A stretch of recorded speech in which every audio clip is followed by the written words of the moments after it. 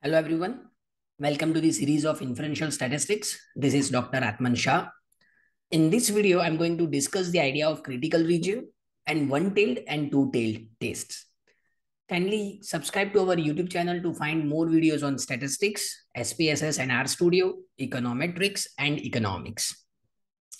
Let's begin with the idea of critical region. The critical region is the graphical representation of the level of significance.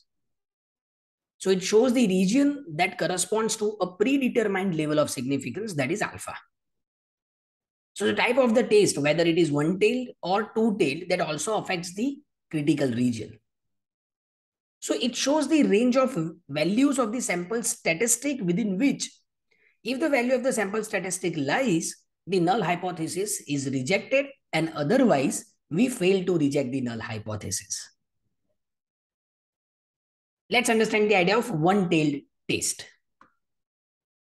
So it is also known as a one-sided hypothesis or directional hypothesis, and it is related to the alternative hypothesis. So this hypothesis can measure the relationship between the sample statistic and the population parameter in one direction only. So suppose population parameter is θ0 and sample parameter is θ1. We are considering this example to understand the idea of one-tailed test and two-tailed test with the help of critical region. So our population parameter is θ0 and sample parameter is θ1. Now what is null hypothesis in this case? The null hypothesis says that θ0 is less than or equal to θ1 or θ0 is greater than or equal to θ1. So how do we write in sentence? The sample statistic is lower than or equal to the population parameter, or sample statistic is higher than or equal to the population parameter. On the other hand, we have alternative hypothesis which says that θ0 is greater than θ1 or θ0 is less than θ1. So sample statistic is higher than population parameter or sample statistic is lower than population parameter. So you can see we are measuring the relationship between sample statistic and population parameter in one direction only, whether sample statistic is higher than the population parameter or lower than the population parameter.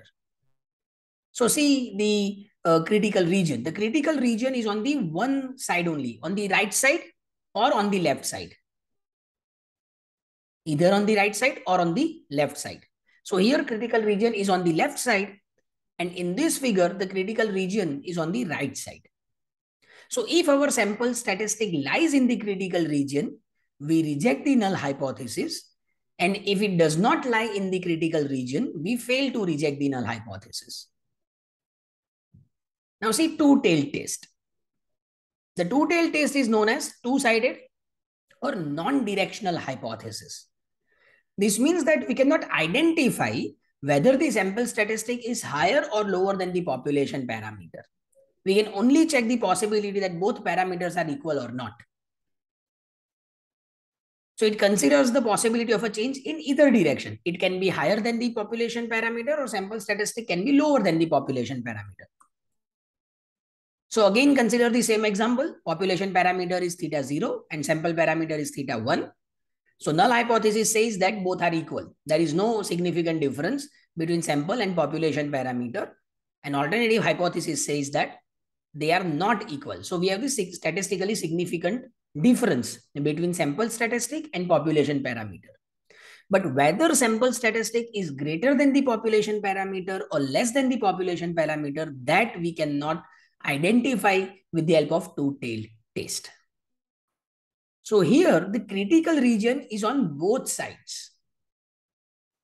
So critical region is alpha by 2. We have the critical region on right hand side and left hand side. And therefore it is known as two-tailed test. So if you find this video useful, kindly like, share, comment and subscribe to our YouTube channel. Thank you.